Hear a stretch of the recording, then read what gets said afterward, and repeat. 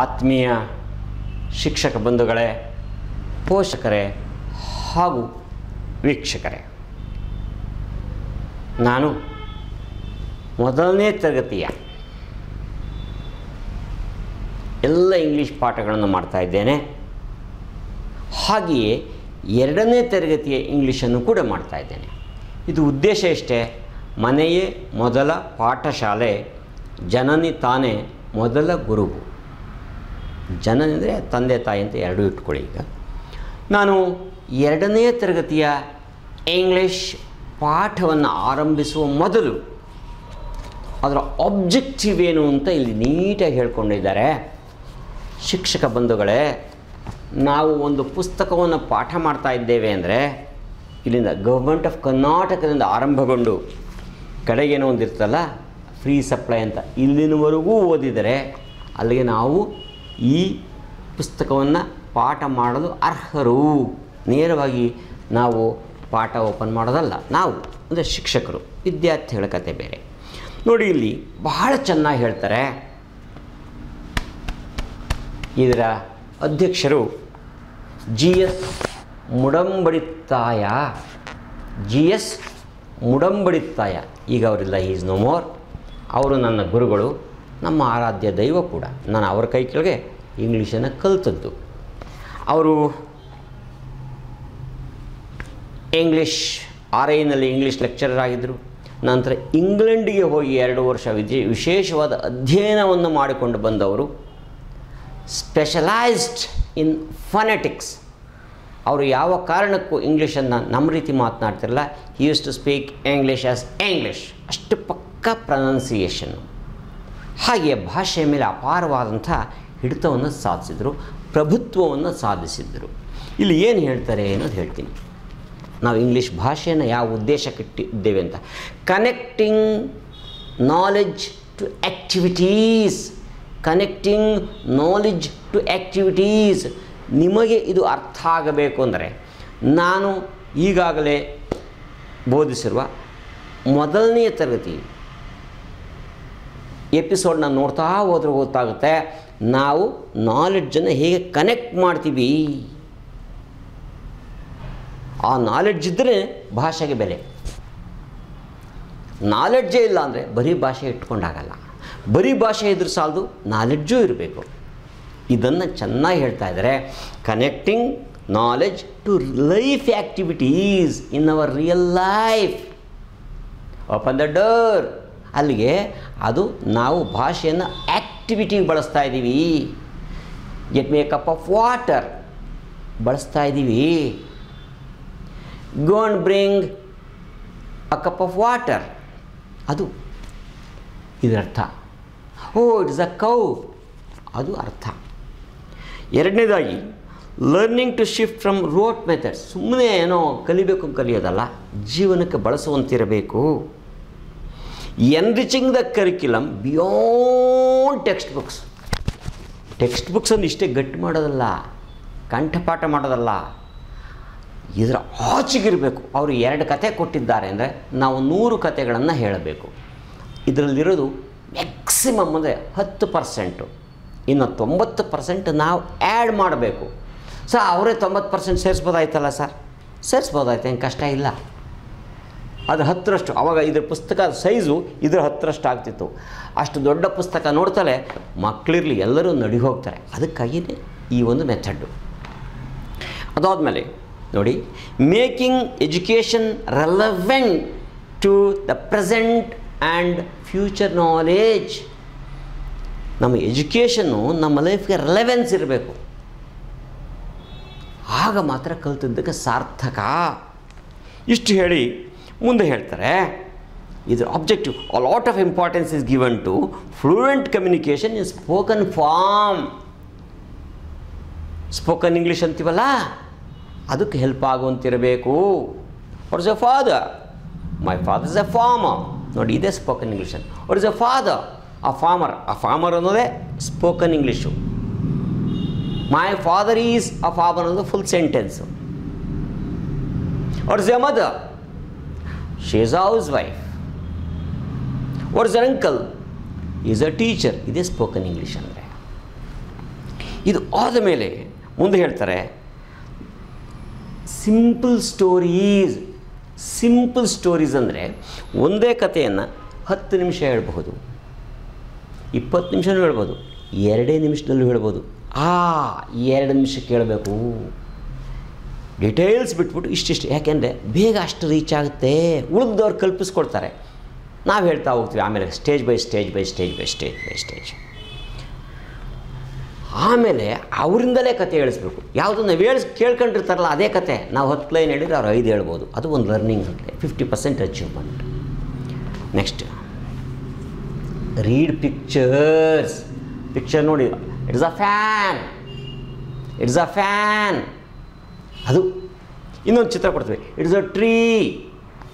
ಅದು ಇದು ಆದಮೇಲೆ ನೀವು ಫಸ್ಟ್ ಇಯರ್ನಲ್ಲೇ ಸ್ಟೋರಿ ಹೇಳೋದಳ್ಬೇಕು ಅಂತ ಹೇಳ್ತಾರೆ. ಫಸ್ಟ್ ಇಯರ್ನಲ್ಲೇ ಸ್ಟೋರಿ ಶುರು ಮಾಡಬೇಕು, second ಇಯರ್ವರೆಗೂ ಕಾಯೋದಲ್ಲ, ಕೇಳಬೇಕಷ್ಟೇ.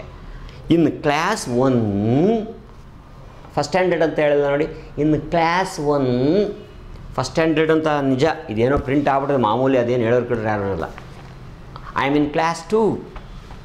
In which class are you studying? I am in class 2. First standard ಅಲ್ಲ, I am in class 2. He is in class 5. He is class 10. ಅದೇ ಹೇಳಬೇಕು.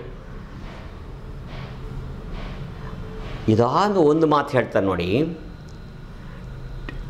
The teachers May use a bit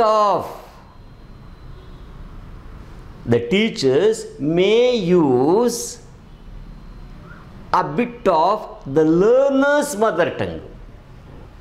You can use a little bit of mother tongue to make the learning fast.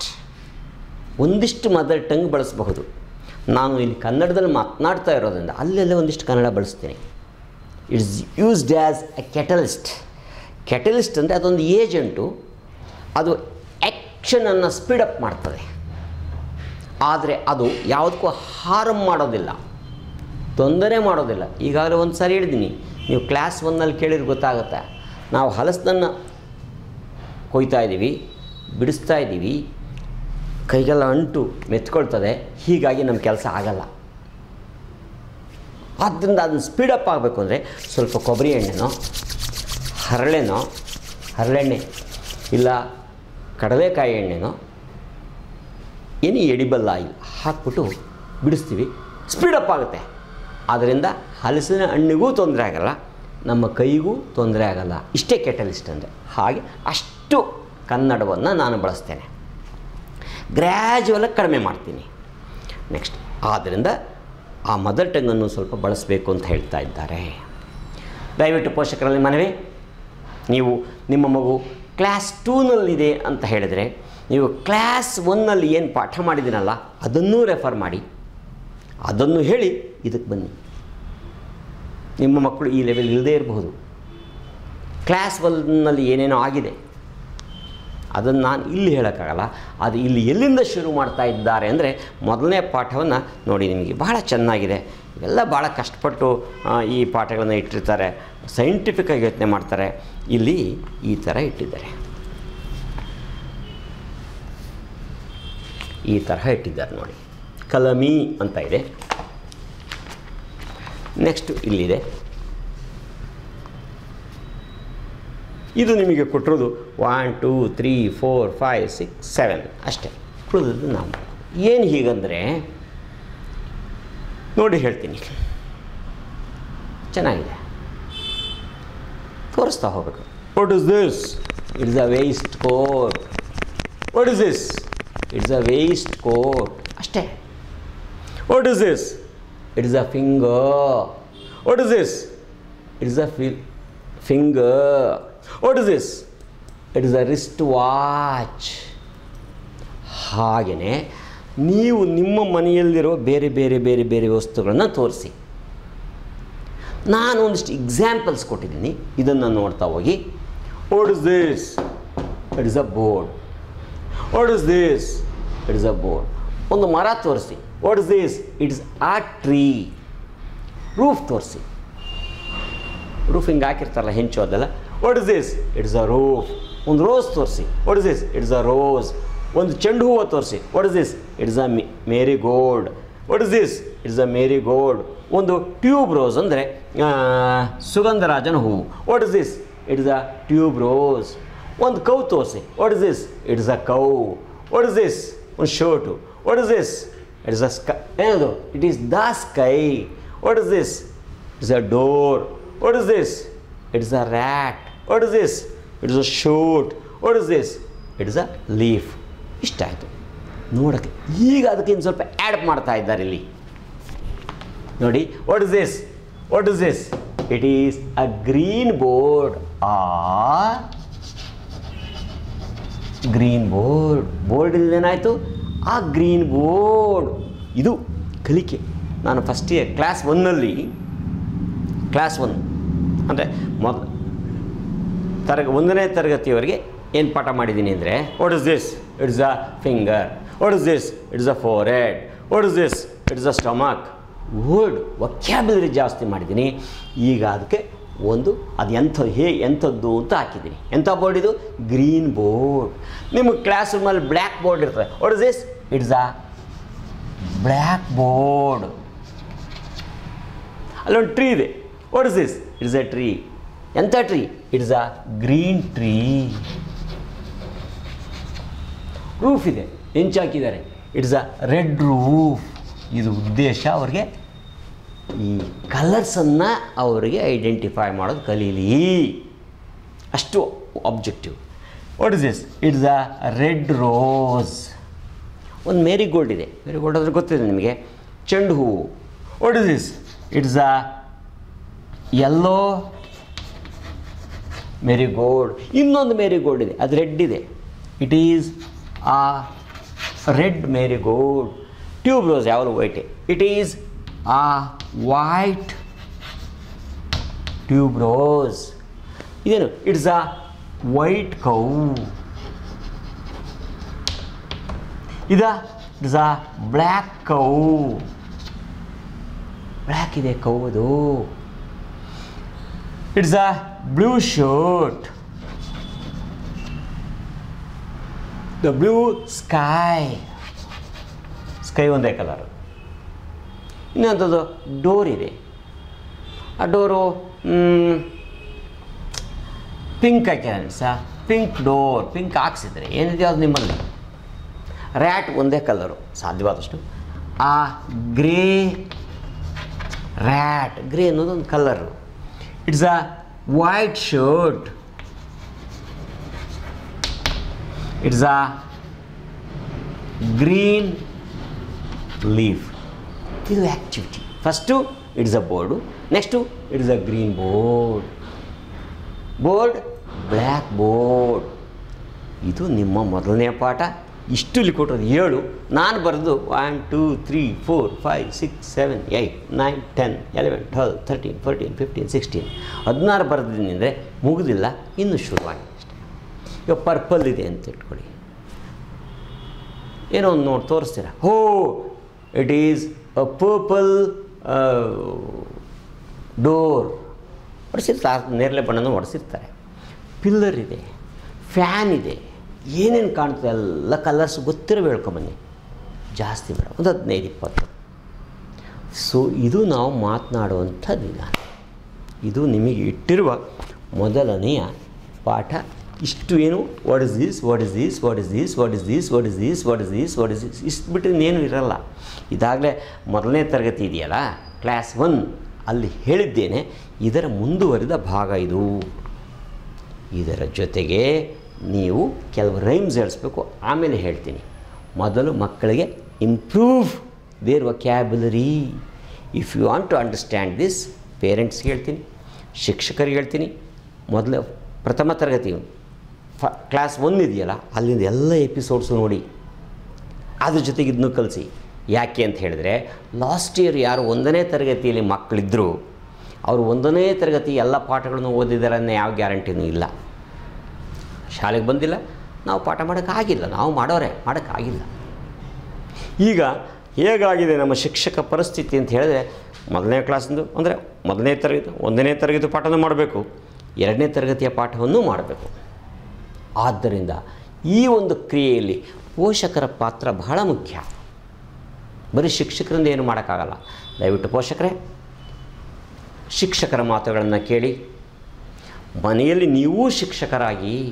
ಅದಕ್ಕೆ ನಾನು ಇದು ಕೊಟ್ಟೋ title ಮನೆಯೇ ಮೊದಲ ಪಾಠ ಶಾಲೆ.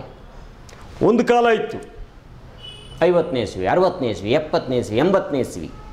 ಆಗ ಪೋಷಕರು ಎಜುಕೇಟೆಡ್ ಆಗಿರಲಿಲ್ಲ.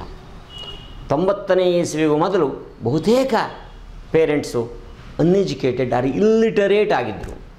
90ರ ನಂತರ ಎಂಥವರೂ ಕೂಡ SLC ಅಥವಾ ಹೈಸ್ಕೂಲ್ವರೆಗೂ ಮುಟ್ಟಿದ್ದಾರೆ. ಇನ್ನು ಕೆಲವರು ಇನ್ನೂ ಜಾಸ್ತಿ ಓದಿದ್ದಾರೆ. ಇಂತಹ ಸಂದರ್ಭದಲ್ಲಿ ಪೋಷಕರಾದ ನಾವು ನಮ್ಮ ಮಕ್ಕಳ ಭವಿಷ್ಯದ ದೃಷ್ಟಿಯಿಂದ ಪಾಠ ಹೇಳಿಕೊಡುವ ಪ್ರಯತ್ನವನ್ನು ಮಾಡಬೇಕು. ಭಾಗ 1 ಏನು, ನೀವೇ ಇದನ್ನು 10 ಸಾರಿ ಕೇಳಿ. ಆತ್ಮೀಯ ಪೋಷಕರೇ, ನೀವು ಒಂದು ಲಾಂಗ್ ನೋಟ್ಬುಕ್ ಇಟ್ಕೊಳ್ಳಿ. Long notebook. ಪೋಷಕರು ನಾನು ಬರೆದ ಪಾಠವನ್ನೆಲ್ಲ ಬರ್ಕೋಬೇಕು. ಎಪಿಸೋಡ್ 1 ಡೇಟ್ ಹಾಕ್ಕೊಳ್ಳಿ. ಎಪಿಸೋಡ್ 1 ಇದನ್ನು ಬರ್ಕೊಳ್ಳಿ. ಜಾಗ ಬಿಡಿ. ಜಾಗ ಏನಕ್ಕೆ ಅಂತ ಹೇಳಿದರೆ, ನಾನು 16 ಬರೆದ್ರೆ ನೀವು ಇನ್ನೊಂದು 10 ಬರೀಬೇಕು. ಎಪಿಸೋಡ್ 2 ಸೆಂಟೆನ್ಸ್ ಮಾಡಿ. ಬರೀ ಇಷ್ಟು ಬರೆದು ಸಾಲದು. What is this? Question answer. It is a black board. What is this? It is a green board. What is this? It is a red ಮೇರಿಗೋಲ್ಡ್. What is this? It is a yellow ಮೇರಿಗೋಲ್ಡ್. ಈ ಥರ ಬರ್ಕೋತ ಬನ್ನಿ. ಆಮೇಲೆ ಮಕ್ಕಳಿಗೆ ಪಾಠ ಮಾಡಿ. ಓದ್ಸಕ್ಕೆ ಹೋಗಬೇಡಿ. ನೀವು ಮೊದಲು ಓರಲ್ ಎಕ್ಸ್ಪ್ರೆಷನ್ಸ್ ಕೇಳಿಸ್ಕೋಬೇಕು, ಮಾತಾಡಬೇಕು ಮೌಖಿಕವಾಗಿ. ಈ ಕೆಲಸವನ್ನು ನೀವು ಮಾಡಬೇಕು. ಹಾಗೆಯೇ ಶಿಕ್ಷಕರಿಗೊಂದು ಕಿವಿ ಮಾತು. ಸಾಮಾನ್ಯವಾಗಿ ಜನರಲ್ಲಿ ಮಕ್ಕಳ ಸ್ವಭಾವ ಹೇಗಿರ್ತದೆ ಅಂತ ಹೇಳಿದರೆ, ಶಿಕ್ಷಕರ ಮಾತಿಗೆ ಗೌರವ ಕೊಡುತ್ತಾರೆ. ಮಕ್ಕಳ ತಂದೆ ತಾಯಿ ಡಾಕ್ಟರ್ ಆಗಿರಲಿ, ಎಂಜಿನಿಯರ್ ಆಗಿರಲಿ, ಟೀಚರ್ ಆಗಿರಲಿ, ಲೆಕ್ಚರರ್ ಆಗಿರಲಿ, ಅವರ ಶಿಕ್ಷಕರು ಹೇಳಿದ ಮಾತನ್ನು ಕೇಳ್ತಾರೆಯೇ ಹೊರತು ಅಪ್ಪ ಅಮ್ಮ ಹೇಳಿದ ಮಾತು ಕೇಳಲ್ಲ. ಶಿಕ್ಷಕರು ನೋಡು ಇದು ಹೀಗೆ ಹಾಗೆ ಹೇಳ್ತಾರೆ. ಅವರಪ್ಪ ಇಲ್ಲ ಕಣೋ ಇದೀಗ ಇಲ್ಲ, ನಮ್ಮ ಶಿಕ್ಷಕರು ಹೇಳ್ಕೊಟ್ಟವ್ರೆ. ಆದ್ದರಿಂದ ಶಿಕ್ಷಕರಾದವರು ಸ್ವಲ್ಪ ಬದಲಾಗಿ ಈಗ ಪೇರೆಂಟ್ಸು ಕೂಡ ಎಜುಕೇಟೆಡ್ ಆಗಿದ್ದಾರೆ. ನೀವು ಮಾಡಬೇಕಾಗಿರುವ ಕೆಲಸ ಮಕ್ಕಳಿಗೆ ಇದನ್ನು ತಲೆಯಲ್ಲಿ ತುಂಬಬೇಕು. ಏನನ್ನು? ನಿಮ್ಮ ತಂದೆ ತಾಯಿ ಓದಿದ್ದಾರೆ, ಅವರ ಬಳಿ ಪಾಠವನ್ನು ಹೇಳಿಸಿಕೊಳ್ಳಿ. ನೀವು ಕಲಿತದ್ದನ್ನು ನನಗೆಲ್ಲ ಒಪ್ಪಿಸ್ಬೇಕಾಗಿರೋದು ನಿಮ್ಮ ತಂದೆ ತಾಯಿಗೆ. ಮನೆಗೆ ಹೋದ ತಕ್ಷಣ ನಿಮ್ಮ ತಂದೆ ತಾಯಿಯನ್ನು ಕುಂಡ್ರಿಸ್ಕೊಂಡು ಇವತ್ತು ಕಲಿತಿದ್ದನ್ನು ಅವರಿಗೆ ಒಪ್ಪಿಸಿ. ಅವರಿಗೆ ಪುಸ್ತಕವನ್ನು ಕೊಟ್ಟು ಇದನ್ನು ಹೇಳಿಕೊಡಿ ಅಂತ ಕೇಳಿ. ಬೇರೆ ಟೀಚರ್ಸ್ ನಿಮ್ಮ ತಂದೆ ತಾಯಿಯಿಂದಲೇ ಹೇಳಿಸಿಕೊಳ್ಳಿ ಅನ್ನುವ ಮಾತನ್ನು ಶಿಕ್ಷಕರು ಹೇಳಿದರೆ, ಮಕ್ಕಳು ಮನೆಗೆ ಹೋದ ತಕ್ಷಣ ಅವರ ತಂದೆ ತಾಯಿಯನ್ನು ಕೇಳ್ತಾರೆ. ಅಮ್ಮ ಹೇಳ್ಕೊಡು, ಅಪ್ಪ ಹೇಳ್ಕೊಡು. ಯಾಕೆ? ಟೀಚರ್ ಹೇಳಿದ್ದಾರೆ. ಟೀಚರ್ ಹೇಳಿದೆ. ಡೆಲ್ಲಿಯಿಂದ ಪ್ರಧಾನಮಂತ್ರಿಗಳು ಹೇಳಿದರೂ ಕೂಡ ಮಕ್ಕಳು ತಾಲಿಗೆ ಹಾಕೊಳ್ಳಲ್ಲ. ರಾಜ್ಯಪಾಲರು ಹೇಳಿದರೂ ಕೇಳಲ್ಲ. ಮುಖ್ಯಮಂತ್ರಿಗಳು ಹೇಳಿದರೂ ಕೇಳಲ್ಲ. ಶಿಕ್ಷಣ ಮಂತ್ರಿಗಳು ಹೇಳಿದರೂ ಕೇಳಲ್ಲ. ಮಕ್ಕಳು ಕೇಳೋದು ಯಾರ ಮಾತು? ಶಿಕ್ಷಕರ ಮಾತು. ಆದ್ದರಿಂದ ನನಗೆ ಶಿಕ್ಷಕರಲ್ಲಿ ನನ್ನ ಮನವಿ ಇಷ್ಟೇ, ಮಕ್ಕಳಲ್ಲಿ ಈ ಒಂದು ಹವ್ಯಾಸವನ್ನು ಬೆಳೆಸಿ. ಮಕ್ಕಳೇ, ಮನೆಗೆ ಹೋದ ತಕ್ಷಣ ಇಷ್ಟು ವಿಷಯವನ್ನು ನಿಮ್ಮ ತಂದೆ ತಾಯಿಗೆ ಒಪ್ಪಿಸಿ. ಇನ್ನೂ ಹೆಚ್ಚಿನದನ್ನು ಹೇಳಿಕೊಡೋದು ಕೇಳಿ. ಇದನ್ನು ಹೇಳಿದರೆ ಖಂಡಿತ ಮನೆಗೆ ಹೋದ ತಕ್ಷಣ ಮಕ್ಕಳು ತಂದೆ ತಾಯಿಯನ್ನು ಕೇಳ್ತಾರೆ, ಅವರು ಹೇಳ್ಕೊಡ್ತಾರೆ. ಆಗ ಒಂದು ಮನೆಯಲ್ಲಿ ಶೈಕ್ಷಣಿಕ ವಾತಾವರಣ ಉಂಟಾಗ್ತದೆ. ಒಂದು ಅಟ್ಮಾಸ್ಫಿಯರ್ ಕ್ರಿಯೇಟ್ ಆಗುತ್ತೆ, ಒಂದು ಎನ್ವೈರ್ನ್ಮೆಂಟ್ ಕ್ರಿಯೇಟ್ ಆಗುತ್ತೆ. ಗೊತ್ತಿಲ್ಲದ ಹಾಗೆ ಮನೆಯಲ್ಲಿ ಮನೆ ಹೋಗಿ ಶಾಲೆ ಆಗ್ತದೆ. 24 ಗಂಟೆ ಎಲ್ಲಿ ನೋಡಿದರೂ ಅದೇ ಕಾಣುತ್ತೆ. ನಾನು ಪೋಷಕರಲ್ಲಿ ಒಂದು ಮನವಿ. ಏನು ಪೋಷಕರಲ್ಲಿ ಮನವಿ ಅಂತ ಹೇಳಿದರೆ, ನೀವು ಒಂದು ಮನೆಯಲ್ಲಿ ಒಂದು ರೋಲಿಂಗ್ ಬೋರ್ಡ್ ಇಟ್ಕೊಳ್ಳಿ. ಈ ಥರ ನಾನು ಪರ್ಮನೆಂಟ್ ಫಿಕ್ಸ್ ಮಾಡಬೇಡಿ. ಈ ತರಹದ ರೋಲಿಂಗ್ ಬೋರ್ಡು, ಇದರಲ್ಲಿ ನೀವು ಎಲ್ಲಿ ಬೇಕಾದರೂ ತಗಲಾಕ್ಬೋದು. ಯಾವ ರೂಮಲ್ಲಿ ಬೇಕಾದ್ರೆ ನೀವು ಏನೇನಿದೆ ಇದನ್ನು ಬರೆಯಿರಿ, ಇದನ್ನು ಓದಲು ಹೇಳಿ. ಎಲ್ಲಿ ಹೋದರೂ ಇದೇ ಕಾಣ್ತಿರಬೇಕು. ಕಲ್ತಿದ್ದಾದ್ಮೇಲೆ ಒರೆಸ್ಬೇಕು. ವರ್ಷಗಟ್ಟಲೆ ಇದೇ ಹಾಕಂಗೆ ಕೂತ್ಕೋಬಾರ್ದು. ಕಲ್ತಾದ್ಮೇಲೆ ಮುಗಿದೋಯ್ತು. ಅಂದರೆ ಮಗು ಎಲ್ಲಿ ನೋಡಿದರೂ ಕಣ್ಣಿಗೆ ಏನು ಕಾಣಬೇಕು? ಓದುವ ಪರಿಕರಗಳು ಕಾಣಬೇಕು. ಬೇಕೋ ಬೇಡವೋ ನಿಮ್ಮ ಮಗು ನಿಮ್ಮಕ್ಕಿಂತಲೂ ಕೆಲವೇ ವರ್ಷಗಳಲ್ಲಿ ಎಷ್ಟೋ ಮಟ್ಟಿಗೆ ಮುಂದಕ್ಕೆ ಹೋಗಿರ್ತದೆ.